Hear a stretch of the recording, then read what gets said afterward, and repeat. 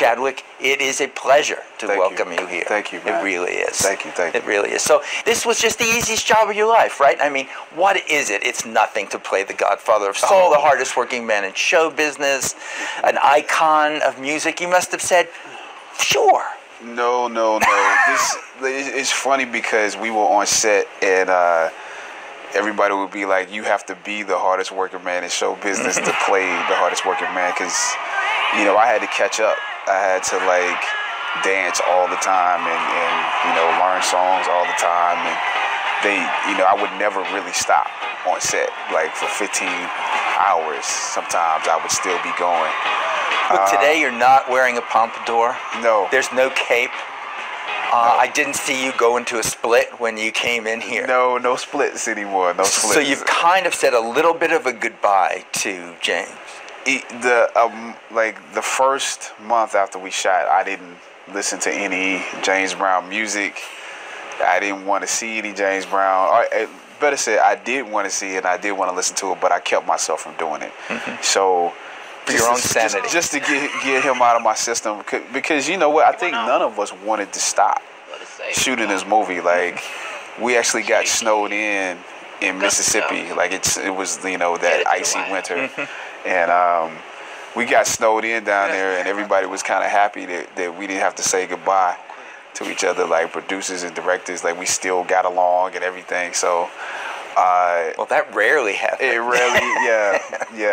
It was a weird experience, but yeah, it took a minute to let him go. We're just meeting today, so I have no idea. I think a lot of people would have no idea of who you are as a person. When you played Jackie Robinson, we saw you play a guy who kept it inside. He was cautious. He was feeling, and we knew the feeling was there. But with James Brown, it's the guy who keeps nothing inside. Right. This is just. Right. Who are you close to, as Chadwick? Who is it? Which one am I closer to? I think I have a little bit of both. You know what I'm saying? I think I have. You have to. I think anytime you play a character, you have to search for them inside you, and you have to, you know, sort of call them in. But I have a little bit of both. I think Jackie Robinson. It's like you said. It's the hard thing about that movie when Brian Helgeland was talking to me about it, he basically was like, I'm not going to give you a lot of words to do this. It's a silent performance, you know, and that's a difficult thing to do as well. And so I think when people watch it, it's like it doesn't have all the flash that this has, but I felt like it was an extremely difficult thing to do, you know.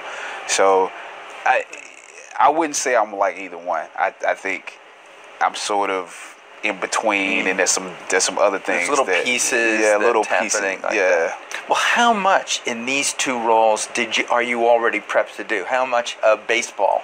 How much baseball did you play when you were Jackie? The funny thing is, they took a lot of baseball out of the movie. It was just so much baseball that, you know, you couldn't have. It's similar to like some of the performances in Get On Up. And so when we had a lot of spring training, it was like 3.5 months of spring training. But did you play before? No, I was not a baseball player. So you're not a baseball player, and you do 42. Right. Now, I'm assuming you were huge at home on karaoke night with James Brown. No. This was no. So there was none of this. Nobody would have said, we must have Chadwick for this. I was trying to understand when we did the first test how Tate was like, you know, he was adamant about me doing it. Like, I didn't understand. Like, I was like, well, I didn't really sing and dance for him. Like, what? Like, how do they know? But he just had some feeling somewhere. Like, I'm not a musical guy. Like, I don't even like musicals.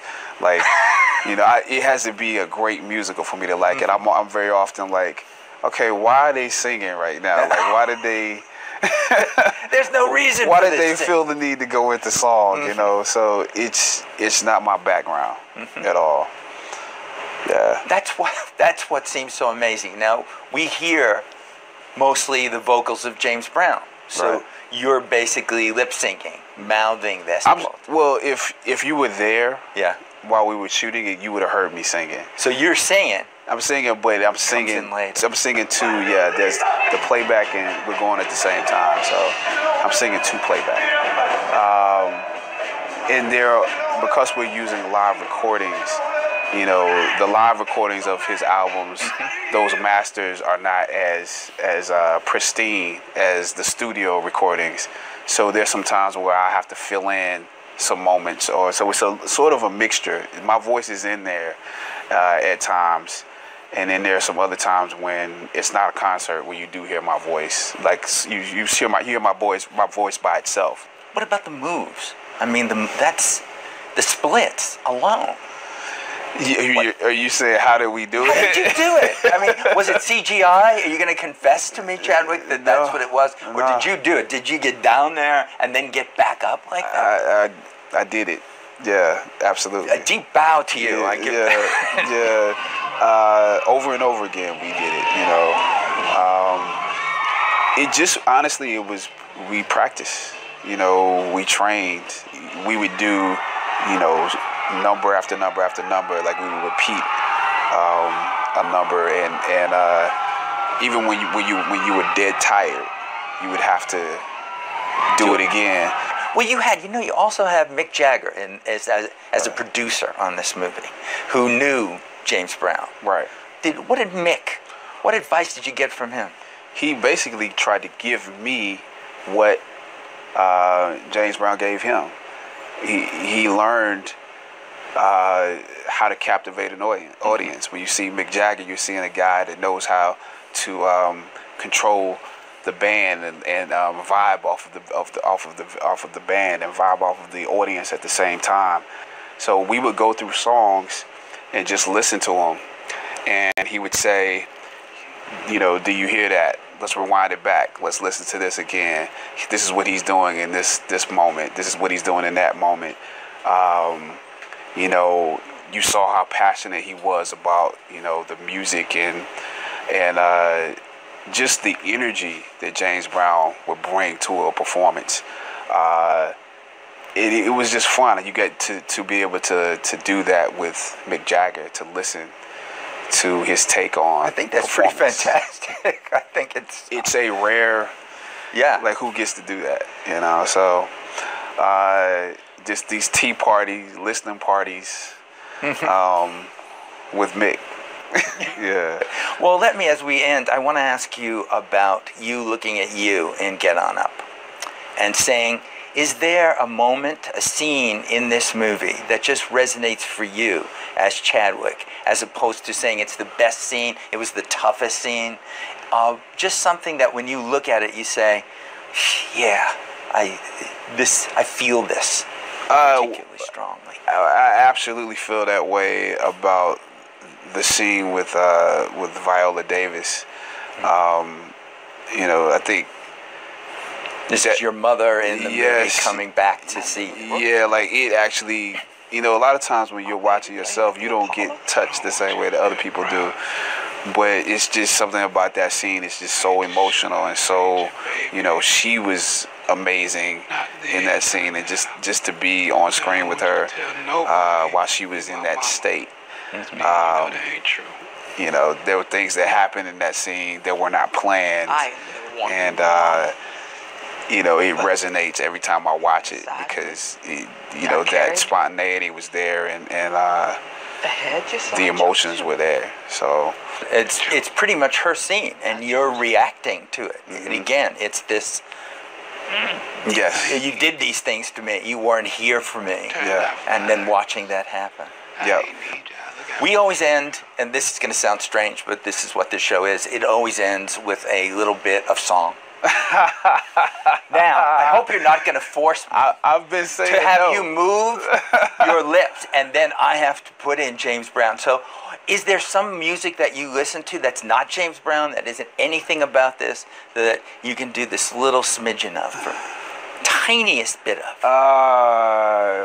I'm glad you said not James Brown. That's cool. No, I'm not asking for that. I'm asking for something that's in your head.